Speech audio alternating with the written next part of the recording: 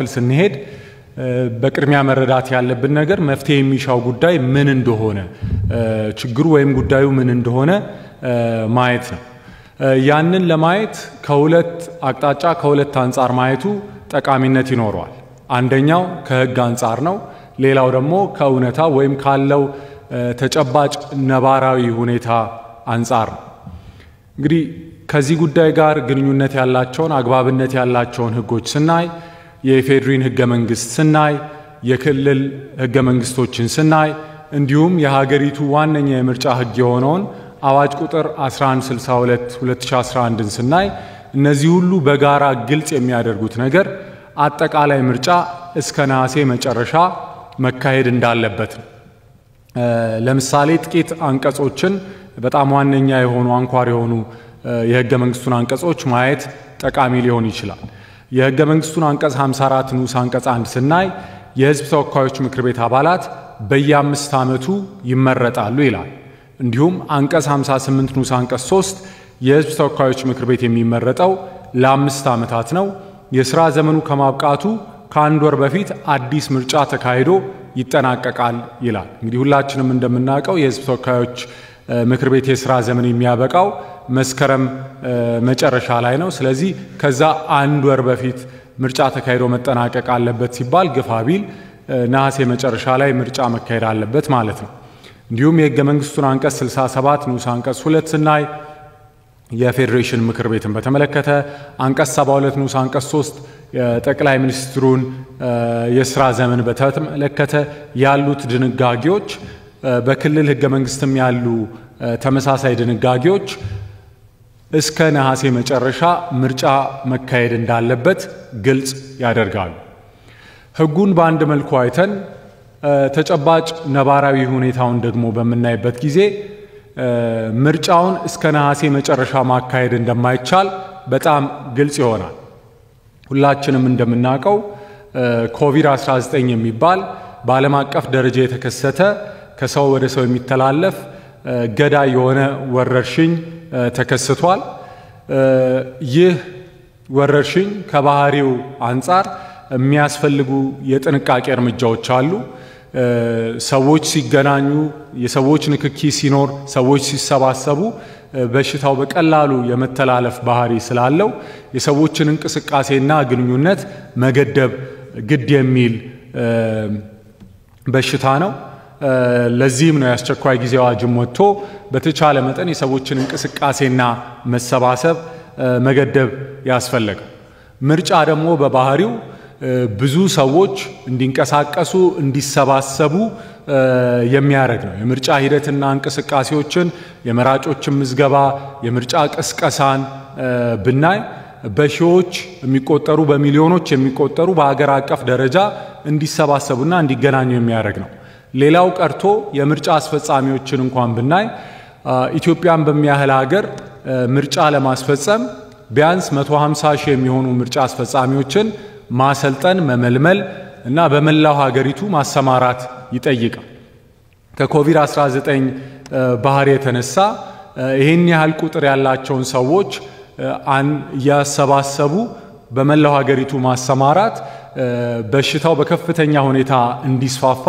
እድል የሚያመቻች ሊሆን ስለሚችል ሀገርን ህዝብን ለከፍተኛ የጤናና ከዛም ያለፈ አደጋ ሊያጋልጥ የሚችል ነው በተጨማሪም ኮቪድ-19ን ለመከላከል አገራዊ ትኩረቱ የህዝብም ሆነ የመንግስትም ሆነ የሌሎች አካላት ወረርሽኙን መመከት ላይ ስለሆነ ለምርጫ ተገቢውን ትኩረት ሰጥቶ በነጻነት ሐሳቡን ሰብስቦ ክርክር ማድረግ ውይይት ማድረግ ፉክክር ማድረግም ለዛም የሚመች ጊዜ አይደለም እንደሚታወቀው የምርጫ አስፈጻሚው ብሔራዊ ምርጫ ቦርድም ምርጫውን ለማድረግ ያደርገው የነበረውም ዝግጅት ከኮቪድ-19 የተነሳ ተሰናክሏል ምርጫ አስፈጻሚዎችን ማሰልጠን መመልመል አልቻለም ከተለያዩ ሀገራት ለምርጫው ይገዛቸው የነበሩ ግብአቶችን ቁሳቁሶችንም ማግኘት አራጋች ሆኖበታል ቴክኒካዊ ድጋፍ የሚያደርጉ የነበሩ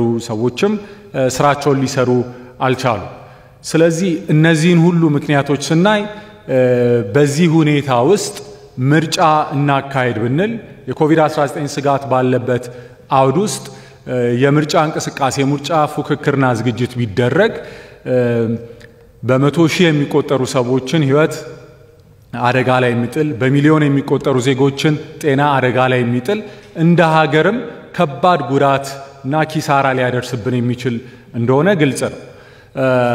ምርጫን ኮቪድ-19 አዳጋች ወይም የማይቻል ያደረገው በኢትዮጵያ ብቻ ሳይሆን በብዙ ሀገራትም ጭምር ነው። አንዳንድ የዓለም አቀፍ ተቋማት ያወጡትን መረጃ ስንመለከት ቢያንስ በ47 ሀገሮች ከኮቪድ-19 ጋር በተገናኘ ከኮቪድ-19 የተነሳ ምርጫ እንዲራዘም ሆኗል። የአካባቢያዊ ምርጫዎች፣ የክልል ምርጫዎች፣ የማሟያ ምርጫዎች፣ የቅድመ ምርጫ ፉክክሮች እንዲሁም አጠቃላይ ሀገር አቀፍ ምርጫዎች እንዲራዘሙ ተደርገዋል። ምርጫዎች ብቻ ሳይሆን በጉጉት የሚጠበቁ ሌሎች ዓለም አቀፍ ኩነቶች እንደ ኦሎምፒክ ያሉትም እንዲራዘሙ እንዲተላለፉ ኮቪድ-19 ግድ ብሏል። ስለዚህ እውነታውን ስናይ አጠቃላይ ምርጫ እስከ ነሐሴ መጨረሻ ማካሄድ እንደማይቻል ግልጽ ይሆናል ማለት ነው። ስለዚህ ህጉንና እውነታውን አንድ ላይ አድርገን በምናይበት ጊዜ አብረው የሚሄዱና የሚጣጣሙ አይደሉም። ህጉና እውነታው ነባራዊ ሁኔታው ይጋጫሉ። ለዚህ ሁኔታ ደግሞ ህገ መንግስቱ ግልጽ የሆነ ቀጥተኛ የሆነ ወዲያውኑ በቀጥታ ተግባራዊ ልናረገው የምንችለው መፍትሄ አላስቀመጠም። ለዚህ ነው እንደዚህ ያሉ ምክክሮችና ውይይቶችም ያስፈልጉት። መፍትሄ ባናበጅና እንዲሁ ሁኔታውን ጸጥ ብለን ብንተው እና እስከ ነሐሴ እስከ መስከረም ብንጠብቅ ምንድነው የሚከተለው ብለን ስናይ በህጉና በነባራዊ ሁኔታው መካከል ካለው ግጭት የተነሳ ወይ ህጋዊ ስልጣን የሌለው ህጋዊ መሰረት የሌለው መንግስት ከመስከረም በኋላ እንዲኖረን ይሆናል። ወይም ደግሞ ህጉንና አክብር ብለን ምርጫም ስላልተካሄደ የሀገሪቱ ህግ ደግሞ ስልጣን የሚያዘው በምርጫ ነው ስለሚል መንግስታዊ ስልጣንን ቢተው መንግስት አልባ ሀገር የመሆን አደጋ ነው የሚያጋጥመን ማለት ነው። ስለዚህ ህጋዊ መሰረት የሌለው መንግስት መሆን ወይም መንግስት አልባ ሀገር መሆን ሁለቱም በጣም አደገኛ የማይፈለጉ የማይመረጡ ነገሮች ናቸው። ከዚህ የተነሳ መፍትሄ ካላበጀ አግባብነት ያለው መፍትሄ ተግባራዊ ማድረግ ካልቻልን አጣብቂኝ ውስጥ ነን፣ ቅርቃር ውስጥ ነን። የህገ መንግስታዊ ስርዓት መፋለስም ሊያጋጥመን ይችላል በጊዜው በወቅቱ መፍትሄ ማምጣት ካልቻል። ስለዚህ መፍትሄ የሚያስፈልገው ጉዳይ ምን እንደሆነ ለሁላችንም ግልጽ ይመስለኛል። ለዚህ ጉዳይ መፍትሄ ለማፈላለግ በምን አይነት ሂደት እስካሁን እንቅስቃሴ ተደርጓል የሚለውንና ምንፈልገው መፍትሄ ደግሞ ምን አይነት ባህሪያት ሊኖሩት እንደሚገባ በምን አይነት መስፈርቶች መመዘን መገምገም እንዳለበት ጥቂት ነጥቦችን ለማንሳት ፈልጋለሁ። እንግዲህ መፍትሄ ለማፈላለግ የተሄደበት ሂደት ቀደም ተብሎ እንደተገለጸው ጥቂት ሳምንታትን የፈጀ ነው። 3 የህግ ባለሙያዎችና ምሁራን ቡድኖች ነው እንዲቋቋሙ የተደረገው። እነዚህ ቡድኖች አንዱ ቡድን የሌላውን ቡድን መኖር ሳያቅ ለየብቻ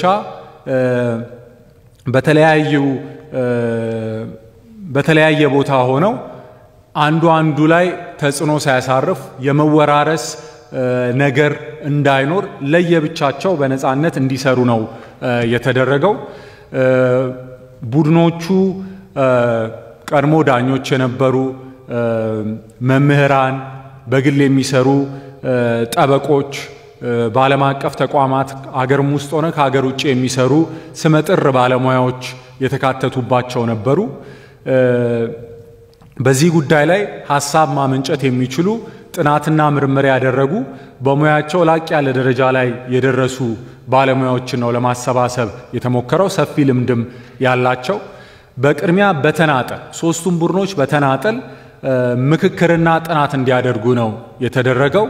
የተናጠል ምክክርና ጥናታቸውን ከጨረሱ በኋላ አማራጭ የሚሉትን ሐሳብ ይዘው በጋራ እንዲመጡ ከተደረገ በኋላ 3ቱ ቡድኖች አንድ ላይ ሆነው እንዲከራከሩ እንዲወያዩ ተከታታይ መድረኮች ተዘጋጅተው የጋራ ምክክር ውይይት ካደረጉ በኋላ ነው እንግዲህ ዛሬ የምናቀርብላችሁን አማራጭ መፍትሄ ሐሳቦች መለየት የተቻለ። ስለዚህ ሂደቱ በጣም ኤክስቴንሲቭ ነበረ።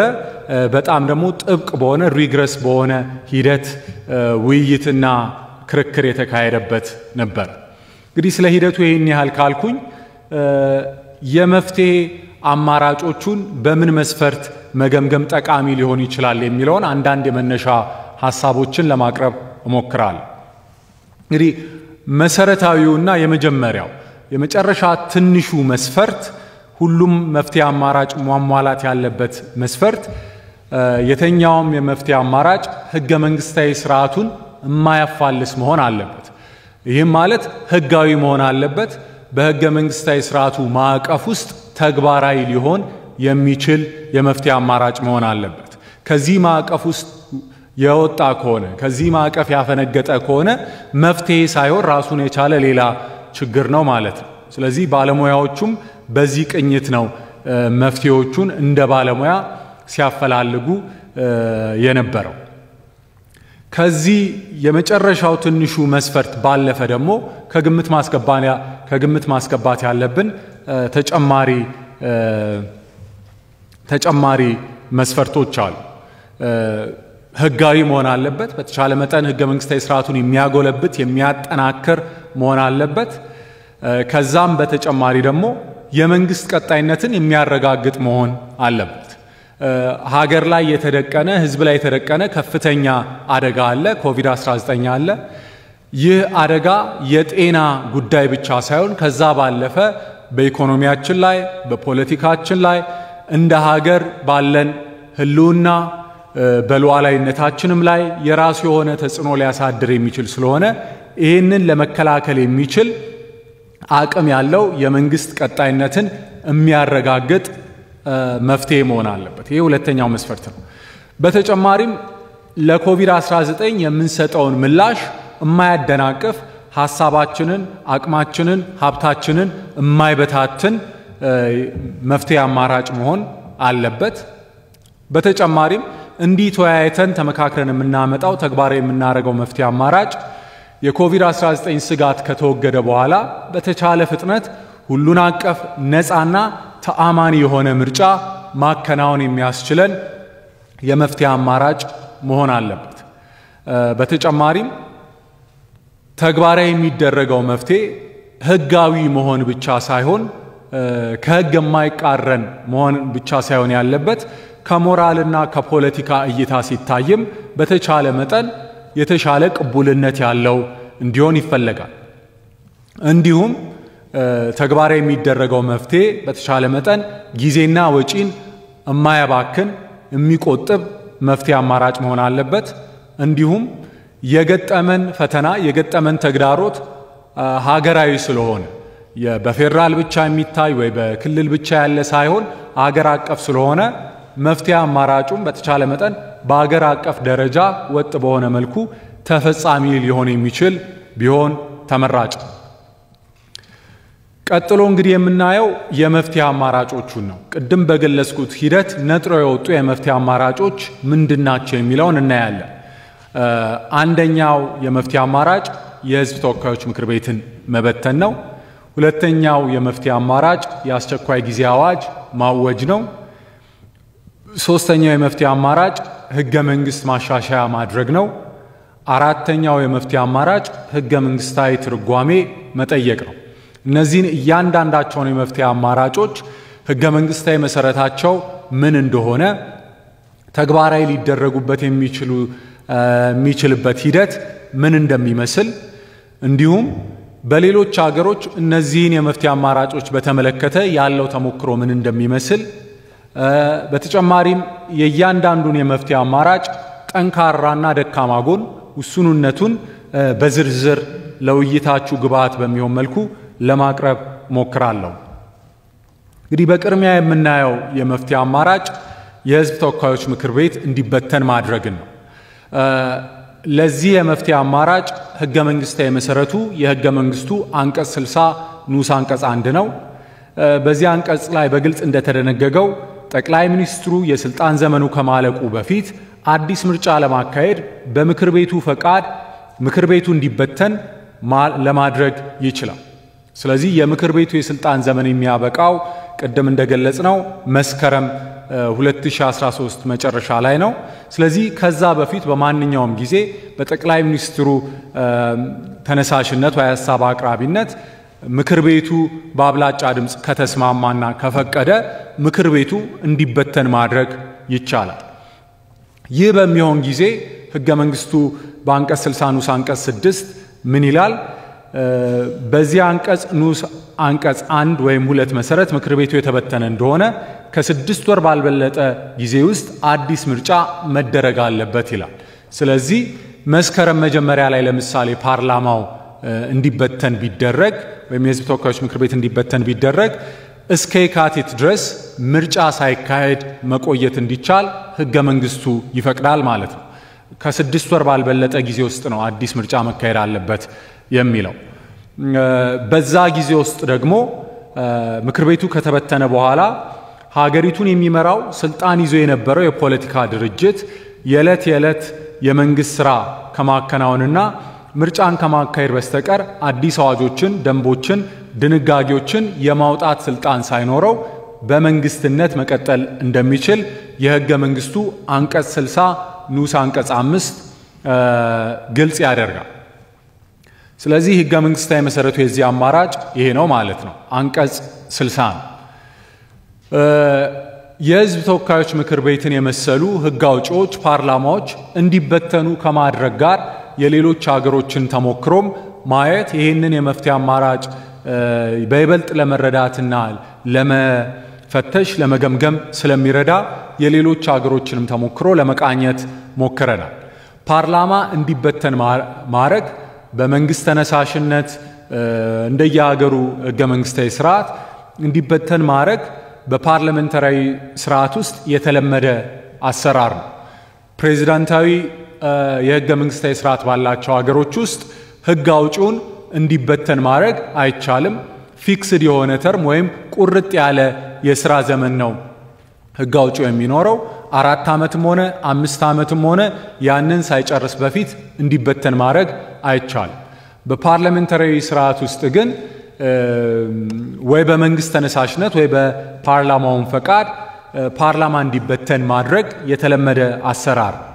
ይሄ የሚደረግበት የተለያዩ መነሻዎችና ምክንያቶች አሉ። አንደኛው በፓርላማውን ፈቃድ የማይሆነው የመንግስት ጣምራ መንግስት ፈርሶ አዲስ ጣምራ መንግስት መመስረት በሚያቅትበት ጊዜ ያው ሕጉም ራሱ እንዲበተኑ ያስገድዳቸዋል።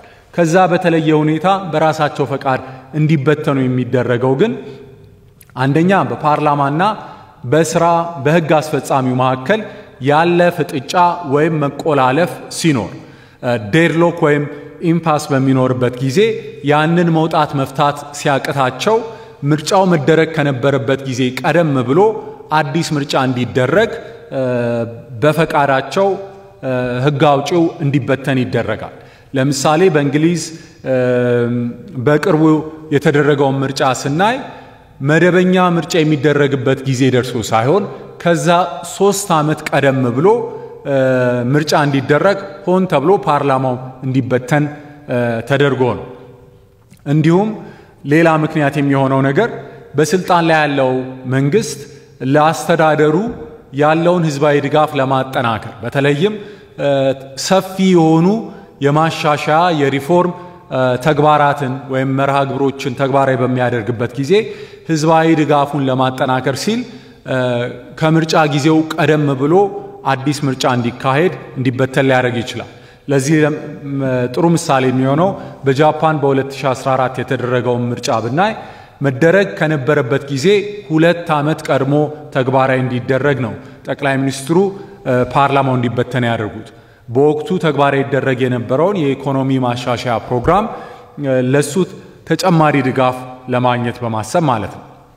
ከዚህ በተጨማሪ ብዙ ጊዜ ምክንያት ሲሆን የሚታየው በስልጣን ላይ ያለው መንግስት መራሄ መንግስት ለውጥ በሚያደርግበት ጊዜ በህግ አውጪው የስልጣን ዘመን መሃል ላይ በተለያየ ምክንያት ወይ ጥምረት ለውጥ ሲደረግ ወይ የፓርቲ አመራር ለውጥ ሲደረግ እና አዲስ አይነት አስተዳደር ሲመጣ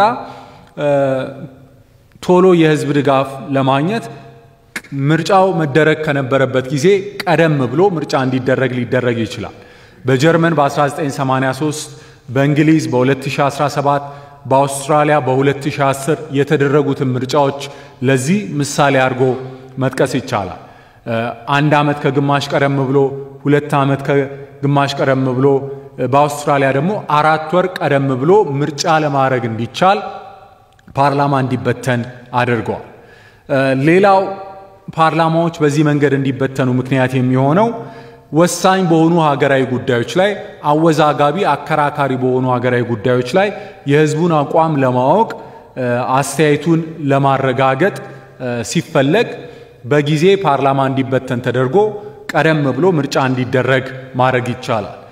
የእንግሊዝ በቅርቡ የተካሄደውን በእንግሊዝ ወይም በዩናይትድ ኪንግደም የተደረገውን ምርጫ በዚህ መንገድ ማየት ይቻላል።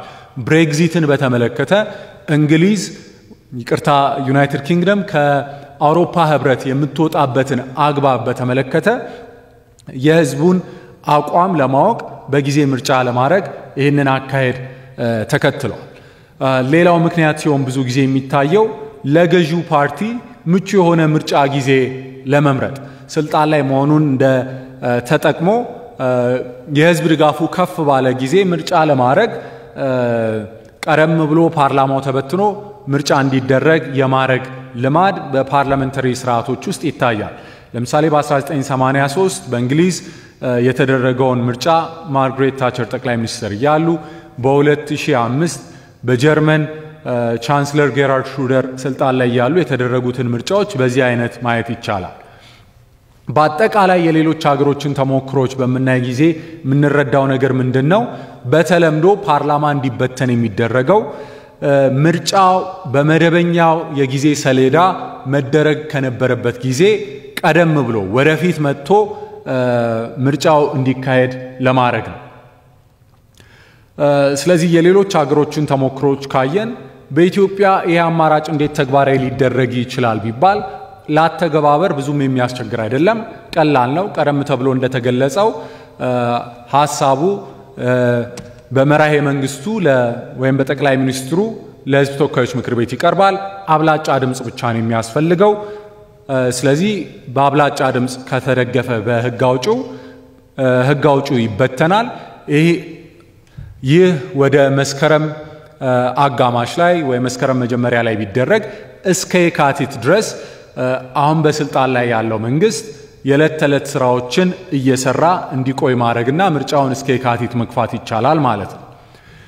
ስለዚህ ይህንን አማራጭ ተግባራዊ ብናደርግ ውሱንነቱ ምንድነው? ጠንካራ ጎኑስ ምንድነው? የሚለውን ወደ ማየት እንሄዳለን። ውሱንነቶቹን ስናይ አንደኛ የመንግስት ቀጣይነትን ከማረጋገጥ አንፃር ለተለያዩ ፈተናዎች በበቂ ሁኔታ ምላሽ ለመስጠት ሙሉ አቅም ያለው መንግስት አይሆንም። ቀደም ብለን እንደገለጽነው የሚቀጥለው መንግስት ሙሉ መንግስታዊ ስልጣን ያለው መንግስት አይደለም። የዕለት ተዕለት ስራዎችን የመስራት ኃላፊነት ያለው እንደ ባላደራ መንግስት አይነት ነው የሚሆነው ማለት ነው። ከኮቪድ-19 ጋር ተገናኝቶ ሊያጋጥሙን የሚችሉ በሌላም ምክንያት ሊያጋጥሙን የሚችሉ የተለያዩ ፈተናዎች ይኖራሉ። እነዛን ተግዳሮቶች እነዛን ፈተናዎች ህግ በማውጣት ሀብት በማሰባሰብ አዲስ በጀት በማጸደቅ ሊሆን ይችላል፣ አዲስ የብድር ስምምነት በማጽደቅ ሊሆን ይችላል። ለነሱ ምላሽ ለመስጠት የሚያስችለው በቂ አቅም በቂ ስልጣን ያለው መንግስት አይሆን። ስለዚህ ኮቪድ-19 ቢቀጥል ወይም ከዛ በፊት ረገብ ብሎ ቢያገረሽ ካለንበት ቀጠናዊ ሁኔታ አንፃር የተለያዩ ተግዳሮቶች ቢያጋጥሙ ለነዛ ምላሽ ለመስጠት በሚያስችል መልኩ አስተማማኝ በሆነ መንገድ አይደለም የመንግስትን ቀጣይነት የሚያረጋግጠው። እንዲሁም ለ6 ወር ብቻ እስከ የካቲት ድረስ ብቻ በተገደበ ሁኔታ ነው የመንግስትን ቀጣይነት የሚያረጋግጠው። ስለዚህ ምርጫውን እስከ የካቲት ማካሄድ ባንችል ኮቪድ-19 እስከ የካቲት ቢዘልቅ ቢቀጥል ወይም በሌላ በማንኛውም ምክንያት ምርጫውን እስከ የካቲት ተግባራዊ ማካሄድ ባንችል ሌሎቹን የመፍትሄ አማራጮች ተግባራዊ የማድረግ እድልም አይኖረንም። ከዛ በኋላ የህዝብ ተወካዮች ምክር ቤት ከተበተነ በኋላ አስቸኳይ ጊዜ አዋጅ ማወጅ አይቻልም። ሌላ አዲስ በጀት ማጽደቅ ቢፈለግ አይቻልም። ህገ መንግስት ማሻሻያ ማድረግ አይቻልም። የፌዴሬሽን ምክር ቤት ስለማይኖርም የህገ መንግስት ትርጉም ራሱ መጠየቅ አይቻልም። ስለዚህ ከዛ አንፃር እስከ የካቲት የኮቪድ-19 ስጋት ካልቀነሰ በጣም ከባድ አጣብቂኝ ውስጥ ሊከተን የሚችል ነገር ነው። በተጨማሪም ቀደም ብለን እንዳየነው በዓለም አቀፍ ልምድም ይሄን አይነት የፓርላማ እንዲበተን ማድረግ ቀደም ብሎ እንጂ ምርጫ ዘግይቶ እንዲካሄድ ተግባራዊ የሚደረግ አማራጭ አይደለም። ከዚህም ሌላ ከግምት መግባት ያለበት ነገር ይሄንን መፍትሄ አማራጭ ተግባራዊ እናድርግ ቢባል በፌደራል ደረጃ ለማድረግ በቂ ህገ መንግስታዊ መሰረት አለ። በክልሎች ግን ተመሳሳይ ህጋዊ መሰረት ያለው በአገር አቀፍ ደረጃ ተግባራዊ ሊደረግ የሚችል የመፍትሄ አማራጭ አይደለም። እንዲሁም ከዚሁ ጋር ተያይዞ መታየት ያለበት ነገር ሀገርን ለትንኮሳና ለጥቃት ሊያጋልጥ የሚችል አማራጭ እንደሆነ ነው። ምክንያቱም ህግ አውጪው በስራ ላይ የለም። ለመንግስት የሚያስፈልገውን ሀብትና ድጋፍ መስጠት የሚችል አስቸኳይ ጊዜ አዋጅ ቢያስፈልግ ያንን ማወጅ የሚያስፈልግ ሀገር ላይ ጥቃት ቢመጣ ለዛ ምላሽ የሚሆን አዋጅ ማወጅ ስልጣን ያለው ህግ አውጪ በስራ ላይ አይኖርም።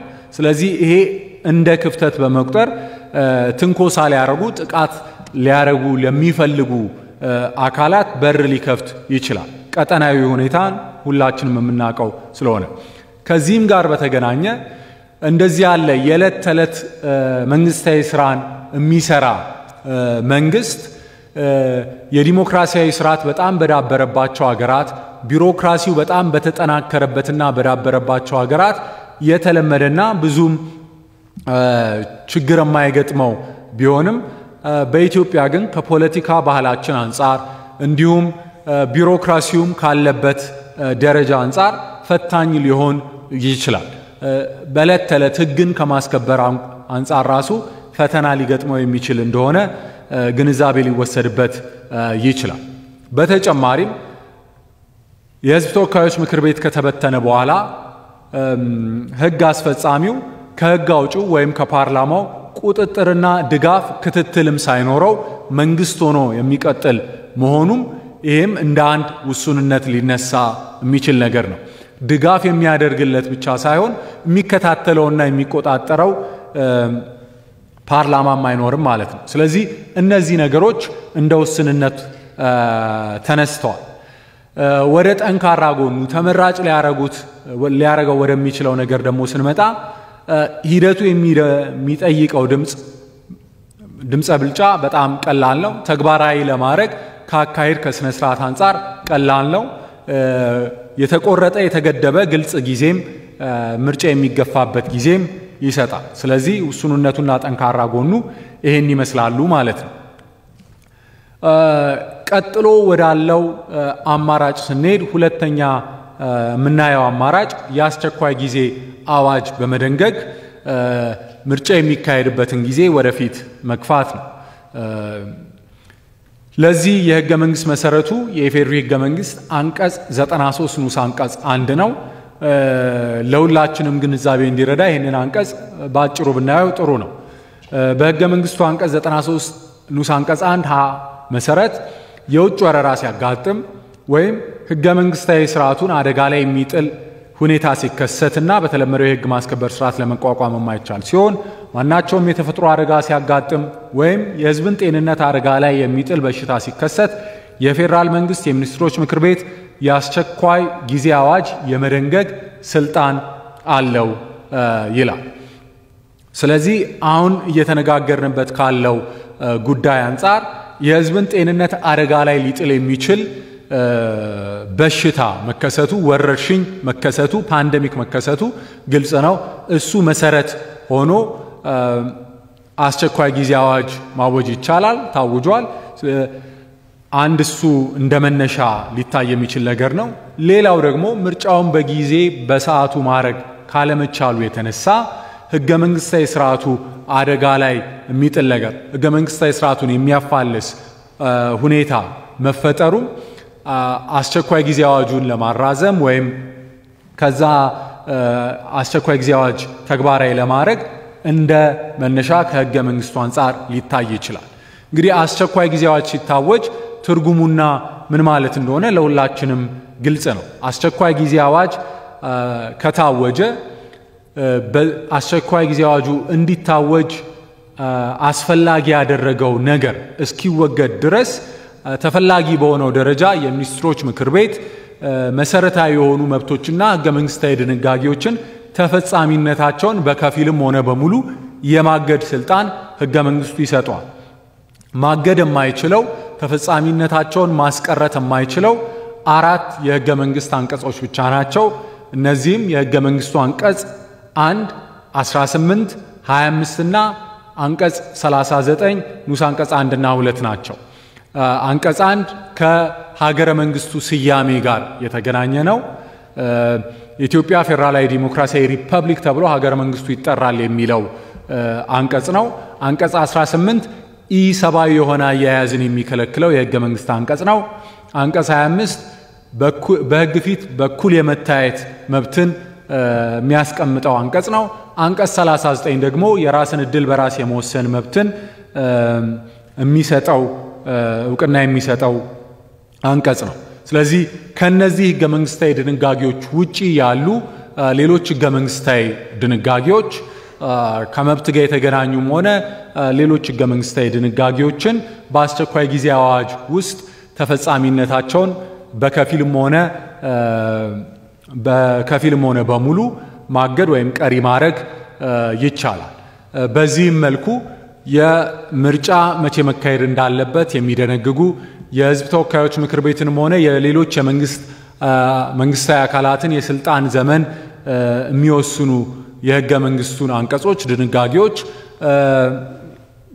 ይሄ ችግር እስኪፈታ ድረስ ተግባራዊነታቸውን ቀሪ ማድረግ የሚያስችል ህገ መንግስታዊ አማራጭና አካሄድ አንቀጽ 93 ያስቀምጣል ማለት ነው ከዚህ ጋር በተገናኘ የሌሎች ሀገራትን ተሞክሮ ስናይ ቀደምት ከሆኑት ዲሞክራሲዎች ውስጥ በአሜሪካ ከ1860 እስከ 65 የእርስ በርስ ጦርነት በነበረበት ጊዜ የአስቸኳይ ጊዜ ሁኔታ ውስጥ ነበሩ የተለያዩ መብቶች ገደብ ተጥሎባቸው ነበረ ሆኖም በ1864 ፕሬዝዳንታዊ ምርጫ አድርገዋል ፕሬዝዳንታዊ ምርጫውን በመላ ሀገሪቱ ማድረግ አልቻሉም ነበረ በ11 ሀገረ ግዛቶች ውስጥ አልተካሄደም በሌሎቹ ሀገረ ግዛቶች ውስጥ ተደርጓል በወቅቱ በአሜሪካ ውስጥ የነበሩት ሀገረ ግዛቶች ወይም ስቴቶች ቁጥራቸው እንደዛሬው 50 አልነበረም ስለዚህ 11 ሀገረ ግዛቶች ውስጥ ምርጫው አልተካሄደም ማለት በጣም ሰፊ በሆነ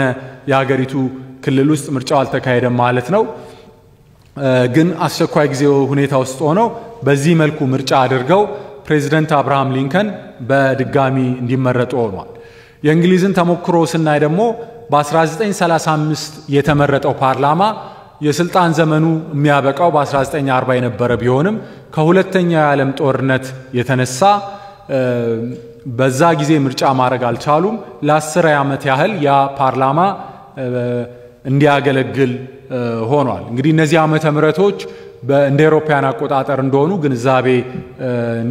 ከግንዛቤ እንድታስገቡልኝ መጠየቅ ፈልጋለሁኝ የእንግሊዝ ህገ መንግስት ሁላችሁም እንደምታውቁት በአንድ መድበል የተሰናዳ የተጻፈ ህገ መንግስት አይደለም እንደሌሎች ዘመናዊ ህገ መንግስቶች ስለዚህ እነሱ አዋጅ ያወጡ የፓርላማቸውን የሥራ ዘመን ማራዘም በአንጻራዊነት ለነሱ ቀላል ነበር የህንድን ተሞክሮ ስናይ ደግሞ ከ1975 እስከ 77 አስቸኳይ ጊዜ አዋጅ አውጀው ከነበረው የፖለቲካ አለመረጋጋት እና የጸጥታ ሁኔታ የተነሳ ምርጫ አራዝመው ለ2 ዓመት በአስቸኳይ ጊዜ አዋጅ ውስጥ ቆይተዋል በመቀጠል ደግሞ የናይጄሪያን በአህጉራችን የናይጄሪያን ተሞክሮ ስናይ ከቦኮ ሃራም ጋር ተያይዞ ከነበረው የጸጥታ ችግር የተነሳ ፕሬዝዳንታዊና አጠቃላይ ምርጫን ለ3 ወር እንዲራዘም አድርገዋል።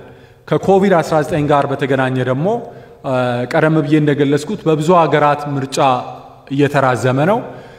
ብዙዎቹ የተራዘሙ ምርጫዎች አካባቢያዊ ምርጫዎች ወይም የማሟያ ምርጫዎች ስለሆኑ በቀላሉ አዋጅ በማሻሻል ምርጫዎቹ የሚካሄዱበትን ጊዜ ወደፊት መግፋት የሚቻል ነበረ።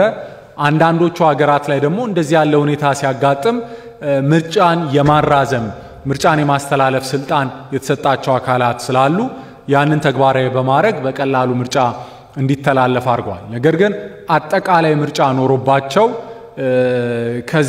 ከዚያ አጣብቂኝ ውስጥ ለመውጣት አስቸኳይ ጊዜ አዋጅ በማወጅ ምርጫን ያራዘሙ ሀገራት ሰርቢያን፣ ሰሜን መቄዶንያን እና ፓፑዋ ኒው ጊኒን እንደ ምሳሌ ማየት ይቻላል።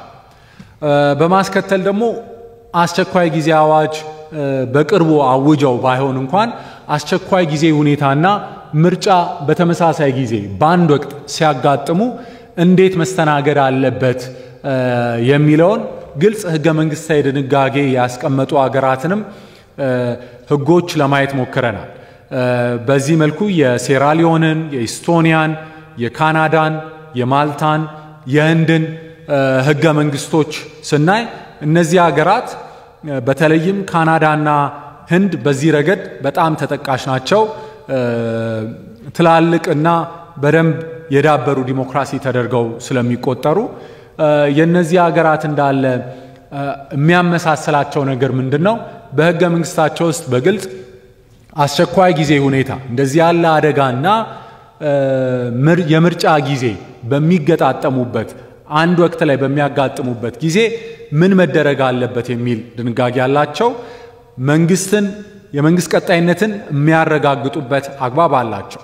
አስቸኳይ ጊዜ ሁኔታው እስኪቀረፍ መፍትሄ እስኪበጅለት ወይ እስኪወገድ ድረስ ወረርሽኝ ቢሆን ወረርሽኙ እስኪጠፋ ሀገር ህልውና ላይ ሀገር ሉዓላዊነት ላይ የተሰነዘረ ጥቃት ቢኖር ያ ተመልሶ እስኪያበቃ ድረስ በአስቸኳይ ጊዜ ሁኔታ ያለው መንግስት ቀጥሎ ያ የአስቸኳይ ጊዜ ሁኔታው ካበቃ በኋላ በተወሰነ የጊዜ ገደብ ውስጥ ምርጫ እንዲካሄድ ግድ የሚል ህገ መንግስታዊ ድንጋጌ ይህንንም ተግባራዊ የሚያደርጉበት አካሄድ በህገ መንግስታቸው ተቀምጧል። ለምሳሌ የህንድን ምሳሌ ብናይ አንድ አመት ለሚያህል ጊዜ የምርጫውን ጊዜ ማራዘም እንደሚቻል ከዛ በኋላ የአስቸኳይ ጊዜ ሁኔታው ካበቃ በኋላ እና የአስቸኳይ ጊዜ አዋጁ ከተነሳ በኋላ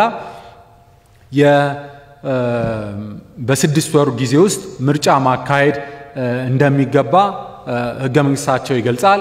የማልታን ተሞክሮ ብናይ እንዲሁ በተመሳሳይ ለአንድ አመት እያደረገ ህግ አውጪው ለ5 አመት ያህል የስልጣን ዘመኑን እያራዘመ መሄድ እንደሚችል ይገልጻል።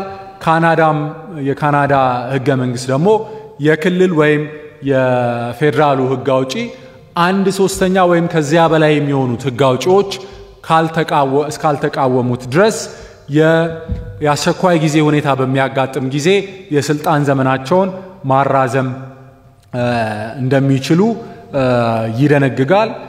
ተመሳሳይ ድንጋጌዎች በሴራሊዮንም በኢስቶኒያም ህገ መንግስት ማየት ችለናል።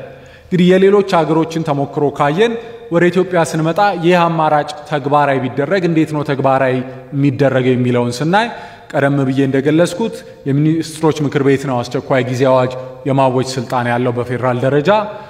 ከዛ በኋላ ያ አስቸኳይ ጊዜ አዋጅ ጸንቶ እንዲቀጥል በህዝብ ተወካዮች ምክር ቤት በ2/3 ድምጽ ተቀባይነት ማግኘት ይኖርበታል። አሁን እየተነጋገርንበት ካለው ጉዳይ አኳያ በዚህ የአስቸኳይ ጊዜ አዋጅ ማዕቀፍ ውስጥ የስልጣን ዘመንን የተመለከቱትን የህገ መንግስታዊ ድንጋጌዎች ምርጫ በዚህ ጊዜ መካሄድ አለበት የሚሉ የህገ መንግስቱ ድንጋጌዎችንና ሌሎች የሀገሪቱን ህጎች ተፈጻሚነታቸውን በአስቸኳይ ጊዜ አዋጅ በመገደብ በስራ ላይ ያሉት ህግ አውጪዎች የስልጣን እንዲቀጥሉና የመንግስት ቀጣይነት እንዲረጋገጥ ማድረግ ይቻላል ማለት ነው። ስላተገባበር ሂደቱ ይህንን ያህል ካልን የዚህን አማራጭ ውሱንነትና ጠንካራ ጎኑን ደካማ ጎኑንና እንዲመረጥ ሊያደርጉት የሚችሉትን አንዳንድ ነጥቦች እናያለን። ከውሱንነቱ ስንጀምር ይህንን የመፍትሄ አማራጭ ብንወስድ እና ተግባራዊ ብናደርገው በተለይም ምርጫው የሚካሄደው ከመስከረም 2013 በኋላ ስለሚሆን ምርጫው የሚደረገው በአስቸኳይ ጊዜ አዋጅ ማዕቀፍ ውስጥ ይሆናል። ይህ በራሱ አንድ ትልቅ ውሱንነት ነው ተብሎ ሊወሰድ ይችላል። ተግባራዊ የሚደረገው አስቸኳይ ጊዜ አዋጅ በተለይም ኮቪድ-19 ስጋትነቱ ከቀነሰ ወይ ከተወገደ በኋላ ሌሎች የመሰባሰብ የመንቀሳቀስ የተመለከቱ ፖለቲካዊና ሰብአዊ መብቶች ላይ የሚጣሉ ገደቦች ሊነሱ ይችላሉ። ነገር ግን የስልጣን ዘመን ላይ ብቻ ያተኮረ ወይም ምርጫ በዚህ ጊዜ መካሄድ አለበት የሚል ላይ ብቻ ያተኮረ በጣም ጠባብ የሆነ ውሱን የሆነ የአስቸኳይ ጊዜ አዋጅ ተግባራዊ ቢደረግም በመራጩም ሆነ በተፎካካሪው ስነ ልቦና ላይ አስቸኳይ ጊዜ አዋጅ አለ የሚለው የሚያሳድረው ተጽዕኖ ሊኖር ይችላል። ከዚህም ጋር ተያይዞ የምርጫው ታማኒነትና ነፃነት ላይ የምርጫው ፍትሃዊነት ላይ የሚያጠላው ጥላ ሊኖር ይችላል። አሉታዊ ጥላ ሊኖረው ይችላል። እንዲሁም ይህ አማራጭ ህገ መንግስታዊ ስርዓቱን የሚያዳብርና የሚያጎለብት አይደለም። ህገ መንግስታዊ ነው፣ ግን ህገ መንግስታዊ ተቋሞቻችንን ስርዓታችንን ለማዳበር ለማጠናከር የሚረዳ ሳይሆን የአደጋ ጊዜ መፍትሄ ነው የሚሆነው። በተጨማሪም ምርጫው እስኪካሄድ ድረስ የኮቪድ-19 ስጋት ከተወገደ ወይም ከተቀነሰም በኋላ ምርጫው ተካሂዶ የስልጣን ርክክብ እስኪደረግ ድረስ እነዛ አንቀጾች ተፈጻሚ እንዳይሆኑ ሲባል የአስቸኳይ ጊዜ አዋጁን ማስቀጠል ግድ ይለናል። ያ በሚሆንበት ጊዜ ደግሞ የኮቪድ ስጋት ካበቃ በኋላ የአስቸኳይ ጊዜ አዋጁን ማስቀጠል ተመራጭና የሚፈለግ ነገር አይደለም። በተቻለ መጠን አስቸኳይ ጊዜ አዋጅ ተግባራዊ ባይደረግ ሁሉም የሚፈልገው የሚመርጠው ነው። የግድ ሲሆን ተግባራዊ የሚደረግ ነገር ስለሆነ ተግባራዊ የሚደረግበትን ጊዜ ማሳጠር ቢቻል ነው የሚመረጠው። ማስረዘሙ የሚመረጥ ነገር አይደለም። ስለዚህ ከዚህ አንጻር የአስቸኳይ ጊዜ አዋጅ እየታደሰ እየረዘመ የመንግስትን ቀጣይነት ማረጋገጥና ምርጫው የኮቪድ-19 ስጋት ከተቀነሰ በኋላ ተግባራዊ እንዲደረግ ማድረግ እነዚህ የገለጽናቸው ውሱንነቶች አሉበት ማለት ነው። ጠቀሜታው ጠንካራ ጎኑ ደግሞ ምንድነው ስንል ለኮቪድ-19ም ሆነ ተያያዥ ለሆኑ ተጓዳኝ ችግሮች ከኮቪድ-19 ጋር ተያይዘው ሊመጡ ለሚችሉ የፖለቲካ የኢኮኖሚ ተግዳሮቶች ከተለያየ አቅጣጫ ሊሰነዘሩ ለሚችሉ ጥቃቶች ምላሽ መስጠት የሚችል አስፈላጊው ስልጣንና ኃላፊነት ያለው ከመደበኛውም ጊዜ በላይ ከተለመደውም በላይ ስልጣንና ኃላፊነት በህገ መንግስቱ የተሰጠው መንግስት እንዲኖር ያደርጋል። የመንግስትን ቀጣይነት አስተማማኝ በሆነ ሁኔታ ማረጋገጥ የሚችል አማራጭ ነው። ሌላው ደግሞ በአገር አቀፍ ደረጃ ተግባራዊ ማድረግ የሚቻል አማራጭ ነው። ስለዚህ እነዚህን እንደ ጥንካሬዎች ማንሳት እንችላለን። ቀጥሎ የምናየው አማራጭ ህገ መንግስት ማሻሻልን ነው። ህገ መንግስታዊ ማሻሻያ ለማድረግ ግልጽ የሆነ ህገ መንግስታዊ መሰረት አለ። ይህ ደግሞ በህገ መንግስቱ አንቀጽ 104 እና 105 የተደነገገው ህገ መንግስታዊ ማሻሻያ ስርዓት ነው። አተገባበር ሂደቱን በምናይበት ጊዜ ህገ መንግስት ለማሻሻል 3 ምዕራፎች አሉ። የመጀመሪያው ምዕራፍ ህገ መንግስታዊ ማሻሻያ ሐሳብ ማመንጨት ነው። እዚህ ጋር እንዲሁ በተራ የሆነ ህገ መንግስታዊ ማሻሻያ ማፍለቅ ፖለቲካ ተንታኝ፣ መምህር ወይም ተመራማሪ እንደዚህ ተደርጎ ህገ መንግስቱ ይሻሻል ብሎ የሚያፈልቀውን ሐሳብ የሚሰነዝረውን ሐሳብ ማለት ሳይሆን በህገ መንግስቱ ማዕቀፍ ውስጥ ፎርማሊ ህገ መንግስት ማሻሻል ማለት የራሱ የሆነ የተለየ ትርጉም አለ። ህገ መንግስት ማሻሻያ ሐሳብ መንጭቷል ማለት የሚቻለው በሕገ መንግስቱ መሰረት ከሶስቱ አንድ ነገሮች ከተከናወኑ ነው። አንደኛው የህዝብ ተወካዮች ምክር ቤት አንድን የሕገ መንግስት ማሻሻያ ሐሳብ በ2/3 ድምጽ ከደገፈው ወይም የፌዴሬሽን ምክር ቤት በ2/3 ድምጽ አንድን ሕገ መንግስታዊ ማሻሻያ ሐሳብ ከደገፈው ካልሆነም የፌዴሬሽኑ አባል ከሆኑ ክልሎች 1/3 አሁን ባለው ሁኔታ ከ9ኙ 3ቱ በምክር ቤቶቻቸው በአብላጫ ድምጽ አንድን ማሻሻያ ሐሳብ ከደገፉ የማሻሻያ ሐሳብ መንጭቷል ማለት እንችላለን። ፎርማሊ ቴክኒካሊ የማሻሻያ ሐሳብ መንጭቷል ማለት የሚቻለው ያኔ ነው። ከዛ ቀጥሎ ሕገ መንግስቱ መላውን ህዝብ ያሳተፈ የውይይት ምዕራፍ እንዲኖር ግድ ይላል። ስለዚህ መጀመሪያ ሐሳብ ማመንጨት ነው። ቀጥሎ ደግሞ ህዝባዊ ውይይት ማድረግ ነው። ለመላው ህዝብ የሕገ መንግስት ማሻሻያ ሐሳቡ ቀርቦ ውይይት እንዲደረግበት ሕገ መንግስቱ የሚደነግገውን ድንጋጌ ባጭሩ አነባዋለሁ። ከደገፉት ይልና ቀደም የገለጽኳቸው አካላት ከደገፉት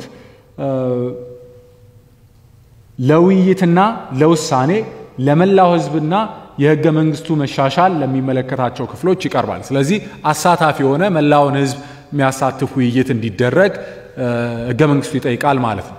ከዛ ቀጥሎ የመጨረሻው ምዕራፍ ማሻሻያ ሐሳቡን ማጽደቅ ነው።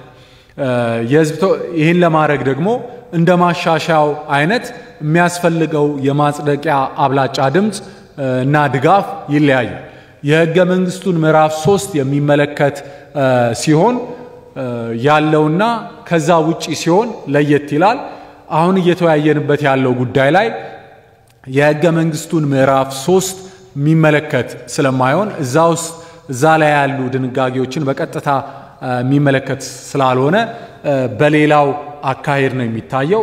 ያ አካሄድ የህዝብ ተወካዮች ምክር ቤትና የፌዴሬሽን ምክር ቤት በጋራ ሆነው በ2/3 ድምጽ የሕገ መንግስት ማሻሻያ ሐሳቡን እንዲቀበሉት ከዛም በተጨማሪ የፌዴሬሽኑ አባል በሆኑ ክልሎች 2/3ዎቹ አሁን ያሉት 6 ክልሎች ናቸው። ስለዚህ 2/3 አሁን ያሉት 9 ክልሎች ናቸው። ስለዚህ 2/3 6 ክልሎች ይሆናሉ።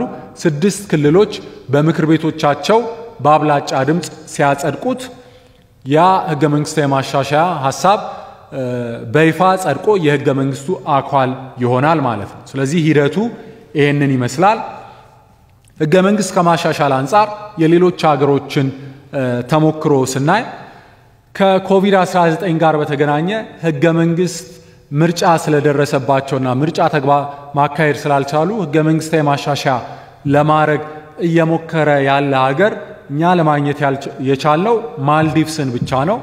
ማልዲቭስም የሕገ መንግስት ማሻሻያ ሐሳቡ ከቀረበ በኋላ በአስቸኳይ ጊዜ ሁኔታ ውስጥ ስለሆንን ሕገ መንግስታዊ ማሻሻያ ማድረግ አለብን ወይ እንችላለን ወይ በሚለው ክርክር ተነስቶበት ጉዳዩ አወዛጋቢ ሆኖ በንጥልጥል ላይ ያለ ነው። ሌላው ምርጫ ወደፊት ለመግፋት ለማራዘም ሕገ መንግስታዊ ማሻሻያ ያደረገች ሀገር ያየነው ደቡብ ሱዳንን ነው። ደቡብ ሱዳንም ዋናና ቋሚ ሕገ መንግስትን ሳይሆን ጊዜያዊ ወይም የሽግግር ሕገ መንግስት ኢንትሪም ሕገ መንግስት አሻሽለው ምርጫ እንዲተላለፍ አድርገዋል። በጸጥታ ችግር በእርስ በርስ ግጭት የተነሳ ምርጫ ማካሄድ ስላልቻሉ ማለት ነው በ2015።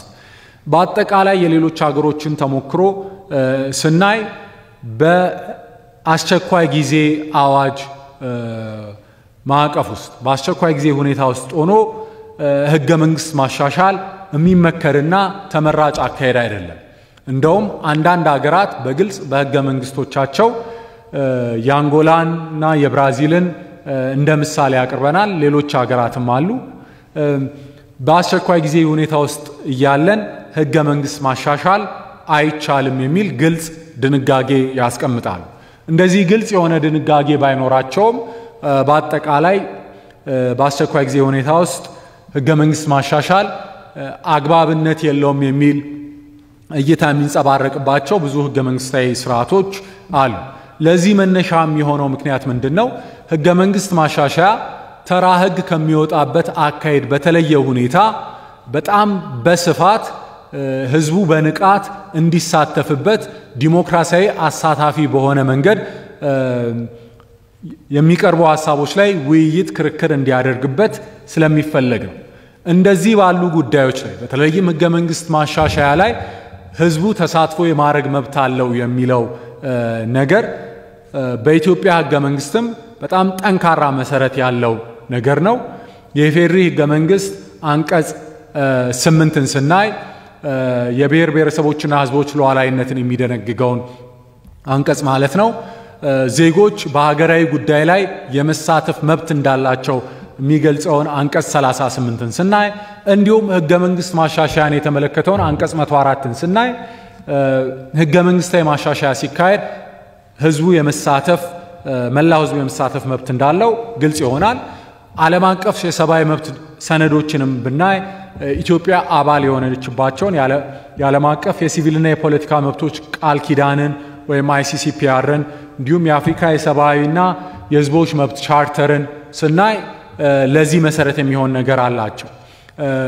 የዓለም አቀፍ የሰብአዊ መብት የፖለቲካና የሲቪል መብቶች ቃል ኪዳን ሰነድን አስመልክቶ የተሰጠ አንድ ውሳኔን ብናይ ለምሳሌ ካናዳ በ1980ዎቹ እንደ አውሮፓውያን አቆጣጠር ህገ መንግስታዊ ማሻሻያ ስታደርግ በበቂ ሁኔታ የመሳተፍ መብት አላገኘንም ያሉ ነባር ህዝቦች ወይም ኢንዲጂነስ ፒፕል የተባበሩት መንግስታት የሰብአዊ መብት ኮሚቴ ጋር ካናዳን ከሰው ነበርና ኮሚቴው ህገ መንግስታዊ ማሻሻያ ሲደረግ ሁሉም ዜጋ የመሳተፍ መብት አለው የሚለውን መርህ እዛ ላይ በግልጽ አስቀምጦ ነገር ግን ካናዳ በቂ የሆነ የመሳተፍ እድልን አመቻችታለች እናንተም ያገኛችሁት የመሳተፍ እድል በቂ ነበር ብሎ ወስኗል።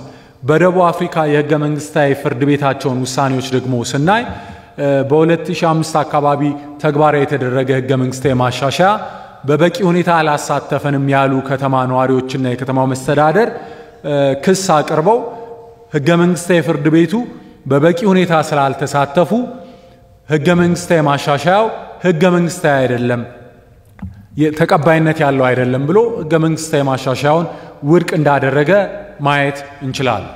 ስለዚህ ይሄንን ከግንዛቤ በማስገባት ህገ መንግስታዊ ማሻሻያ ማድረግን አሁን ለገጠመን ተግዳሮት እንደ አማራጭ መፍትሄ ስናየው የሚከተሉት ውሱንነቶችና ጠንካራ ጎኖች አሉት።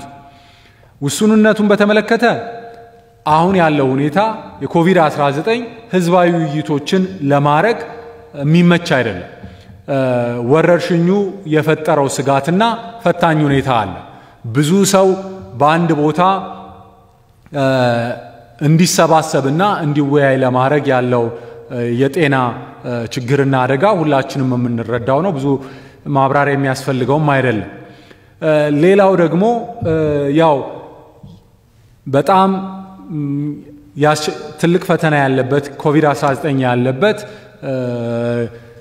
የመንግስትም የህዝብም ሐሳብ የፖለቲካ አመራሮችም የፖለቲካ ተፎካካሪዎችም እይታና ሐሳብ እዚህ ወረርሽኝ ላይ ያተኮረ ይሄንን እንዴት እንከላከለው የሚለው ላይ ያተኮረ ስለሆነ ከዚህ ጉዳይ ጋር የተያዘው ህገ መንግስታዊ ማሻሻያ ሲነሳ ተያይዘው ሊቀርቡ የሚችሉ የህገ መንግስታዊ ማሻሻያ ጥያቄዎችንም አብሮ ለማየት በደንብ የሚመች ሁኔታና ጊዜ አለመሆኑም እንደ አንድ ውሱንነት ሊታይ ይችላል። በተጨማሪም ቀደም ብዬ ከገለጽኩት ጉዳይ አንፃር የሌሎች ሀገሮች ተሞክሮ አንፃር በአስቸኳይ ጊዜ ሁኔታ ውስጥ ሆነን ህገ መንግስታዊ ማሻሻያ ብናደርግ ያንን በግልጽ የሚከለክል የህገ መንግስት ድንጋጌ ኢትዮጵያ ህግ ውስጥ ባይኖርም የቅቡልነት ጥያቄ ሊያስነሳ የሚችል ነው ከሞራልና ከፖለቲካ እይታ አንፃር።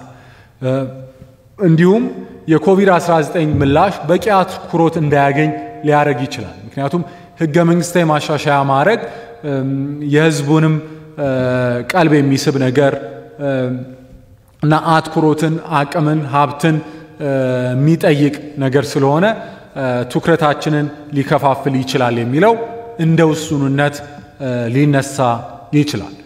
ጠንካራ ጎኖቹን ደግሞ በመናይበት ጊዜ ህገ መንግስታዊነቱ አከራካሪ አይደለም። ግልጽ የሆነ ህገ መንግስታዊ መፍትሄ ለመስጠት ይረዳል።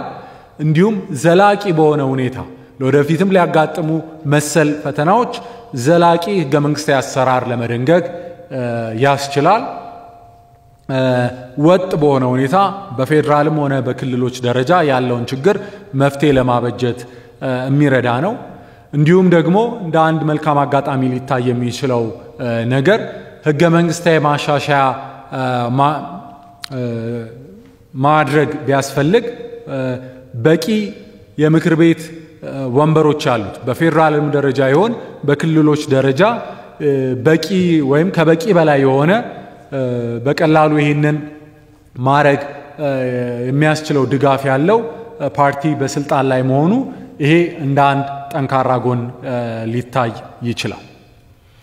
በመቀጠል እንደ አራተኛ አማራጭ የምናየው የህገ መንግስት ትርጓሜ መጠየቅ ነው። ለዚህ መሰረቱ የሚሆነው ምንድነው? የህገ መንግስቱ አንቀጽ 62 ንዑስ አንቀጽ 1 ነው። በዚህ አንቀጽ ላይ የፌዴሬሽን ምክር ቤት ህገ መንግስቱን የመተርጎም ስልጣን እንዳለው በግልጽ ተደንግጓል። በተጨማሪም በፌዴሬሽን ምክር ቤት ጥላ ስር የሚሰራው የህገ መንግስት ጉዳዮች አጣሪ ጉባኤም በህገ መንግስታዊ ትርጉም በሚያስፈልጋቸው ጉዳዮች ላይ ለፌዴሬሽን ምክር ቤት በጉዳዩ ላይ የውሳኔ ሐሳብ የማቅረብ ስልጣን በህገ መንግስቱ ተሰጥቶታል። ስለዚህ ለዚህ አማራጭ ህገ መንግስታዊ መሰረቱ አንቀጽ 62 እና አንቀጽ 84 ናቸው። የፌዴሬሽን ምክር ቤትንና የህገ መንግስት ጉዳዮች አጣሪ ጉባኤን የሚያቋቁሙትና ስልጣንና ኃላፊነት የሚሰጧቸው የህገ መንግስቱ ድንጋጌዎች ናቸው። እዚህ ላይ ህገ መንግስት የመተርጎም ስልጣን ሲባል ምን ማለት ነው የሚለውን በጥቂቱ ማብራራት ያስፈልጋል። ካተገባበር ሂደቱም ጋር አገናኝቶ ማለት ነው።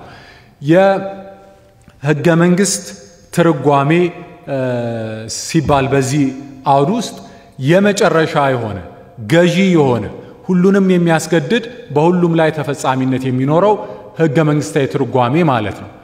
ሁሉም መንግስታዊ አካላት ኃላፊነታቸውና ስልጣናቸውን ተግባራዊ ለማድረግ ሲሉ ህገ መንግስቱን መተርጎም ይኖርባቸዋል።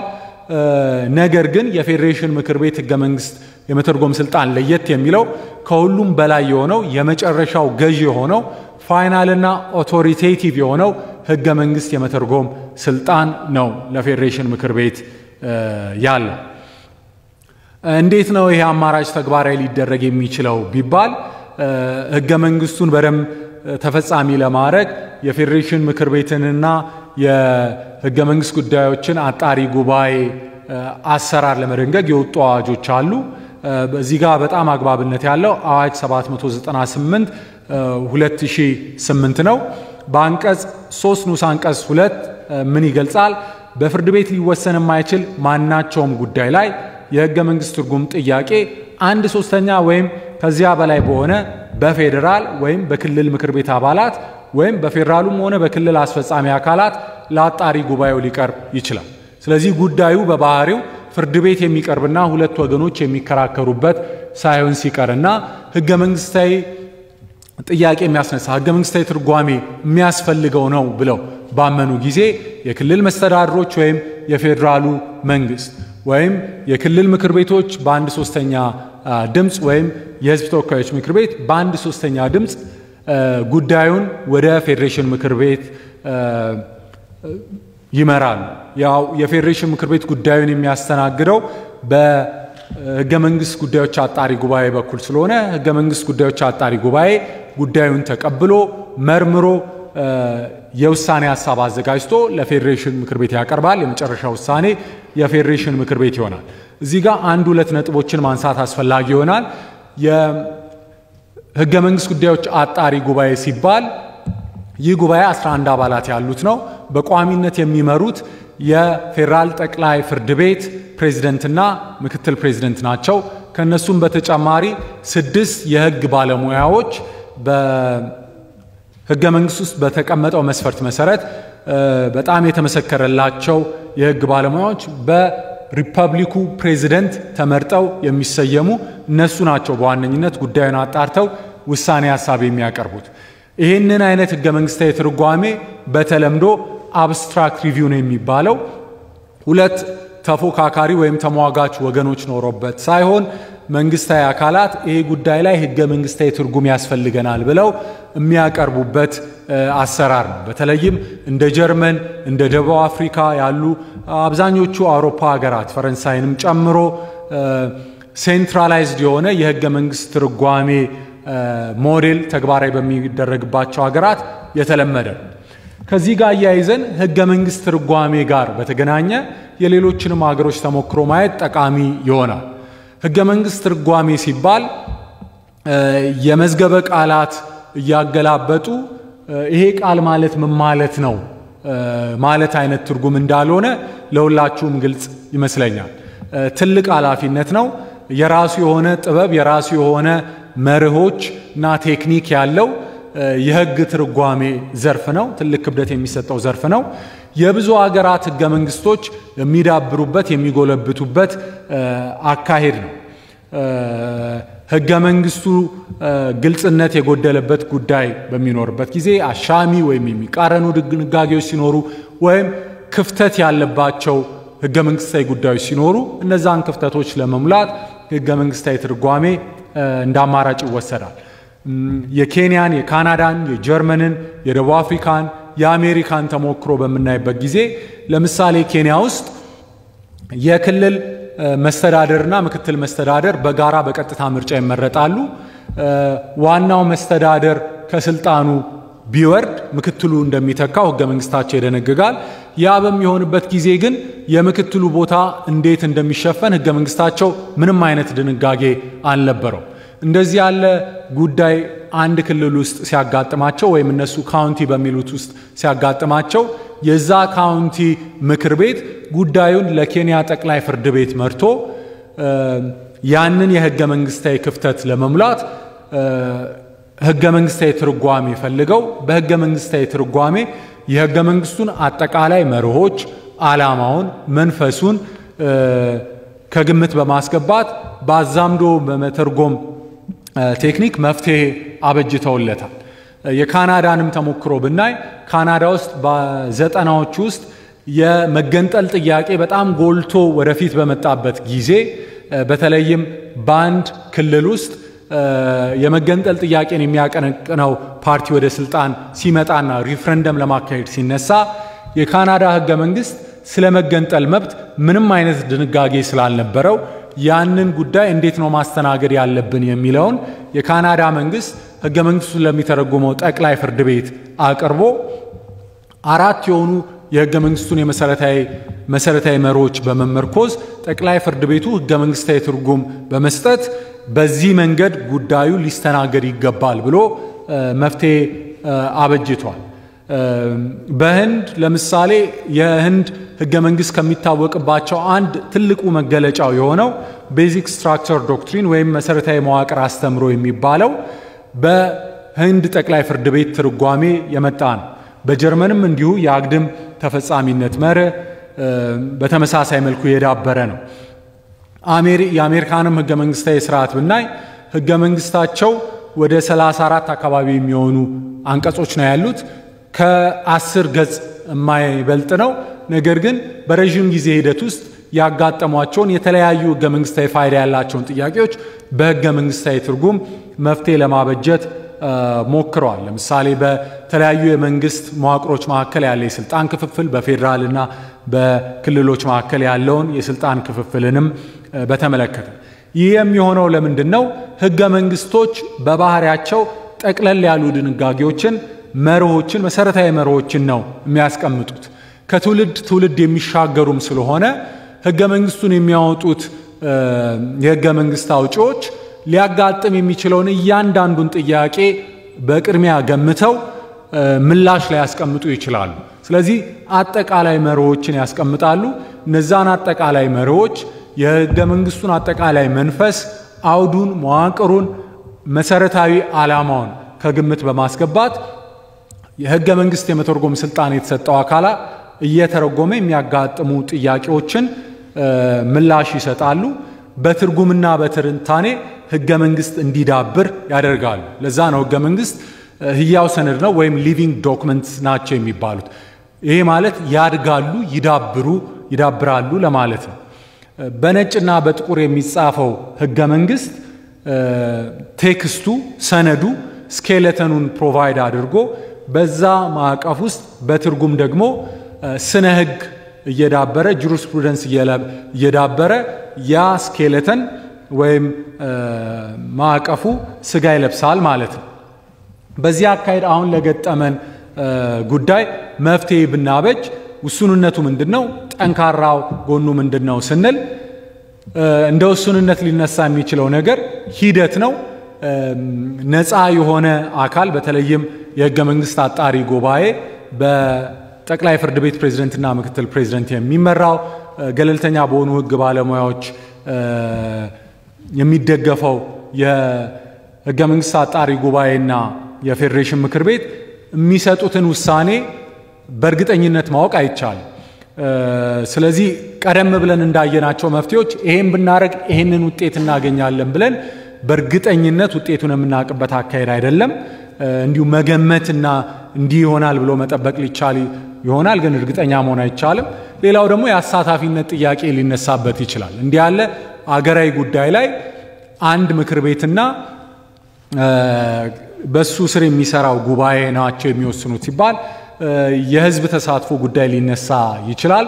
በእርግጥ የፌዴሬሽን ምክር ቤት ህገ መንግስታዊ ትርጓሜ የሚያስፈልጋቸውን ጉዳዮች በሚያይበት ጊዜ ከተለያዩ አካላት አስተያየትና ግብዓት የመሰብሰብ ማስረጃ የመሰብሰብ መብት አለው፣ በአዋጅም በግልጽ የተደነገገ። ወደ ጠንካራ ጎኑ ስንመጣ ደግሞ ቀደም ብለን እንዳየነው የህገ መንግስት ክፍተትን ለመሙላት ህገ መንግስታዊ ዲሞክራሲ ባለባቸው በተለያዩ ሀገራት የተለመደና የሚሰራበት አሰራር ነው።